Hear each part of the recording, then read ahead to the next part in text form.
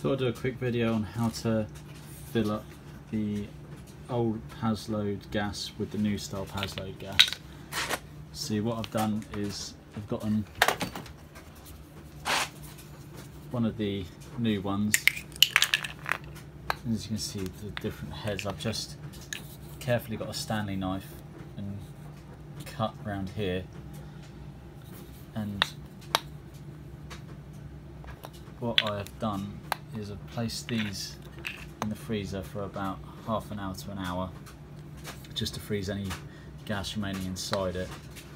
And then all you do is, as you can see, it's got a female end on it.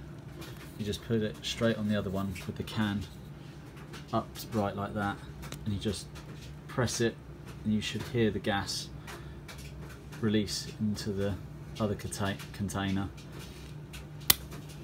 and that's literally it. I imagine you can do the same but in reverse. If you wanted to fill the new style gas up the old style, you just put this gas in the freezer and then do the same but have this gas canister on top like that.